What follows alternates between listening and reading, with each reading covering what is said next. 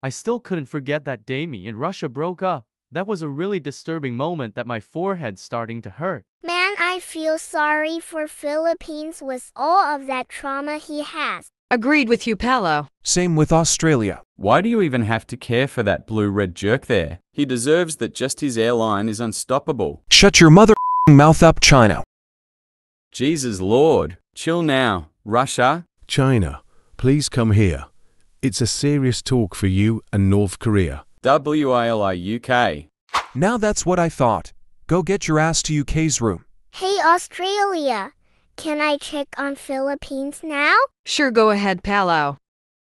Oh hey there Palau, is there anything you need? Australia needs me to check on you on how are you doing? Half okay and not okay. It feels like I'm having nightmares of China and North Korea torturing me until 5 billion years hit.